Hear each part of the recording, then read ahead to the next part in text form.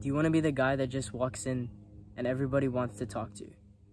That everybody desires, everybody wants to be a part of? I thought that was completely unattainable for me. But I'm not there yet. But I've kind of made some progress. And I've done this through a guideline that I want to share with you today. And this is not going to have anything about like things that you can control. I just want to focus on like the actionable steps. And you can say that the uncontrollable things do matter. But from my perspective, if you can't change them, it shouldn't really matter to you.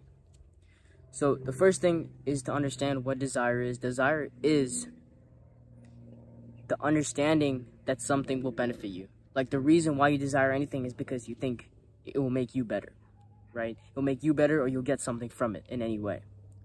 And the way to increase what people will get from you is to increase your value. And I think that comes down to a simple equation of what you provide minus what you consume.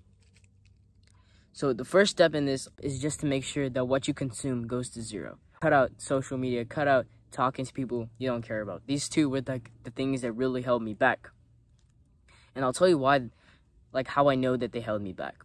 So I used to be on it like almost every day, right? Social media and, you know, talking to people. I just wanted to stay relevant, right? And then finally I was like, you know what, let me just stop this. And I decided to create this channel. And I got about 1,000 subscribers in 2 months. And I'm not saying that's like this is crazy progress or anything. I know people have done much better.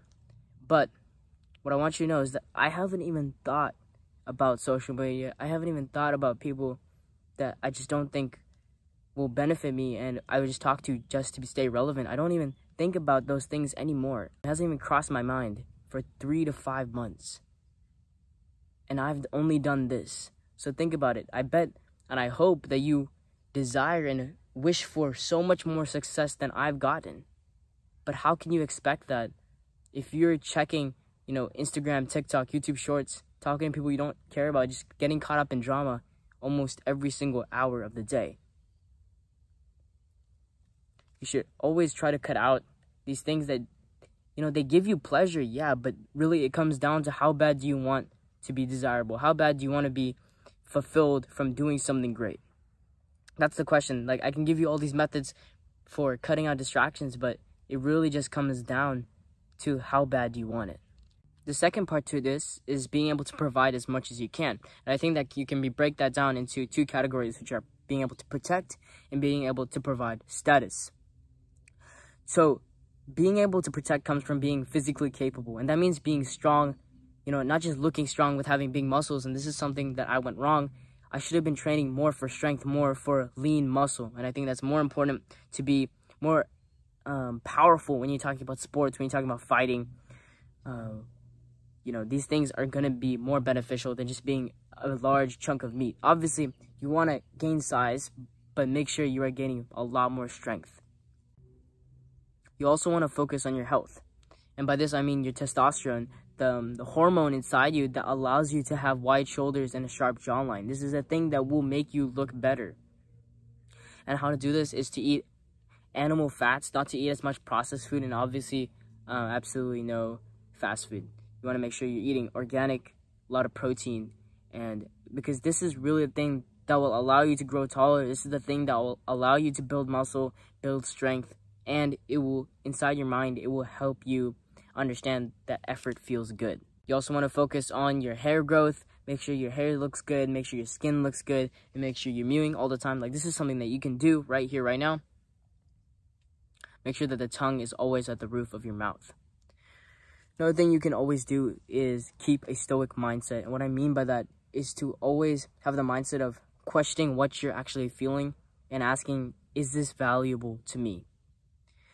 And the reason for why this even matters, and if you're probably thinking, oh wait, how would anyone even know this if you just walked into the room, is because this shows. It shows if you're an experienced person, if you're calm. Just being naturally calm will always be better than just optimizing your body language.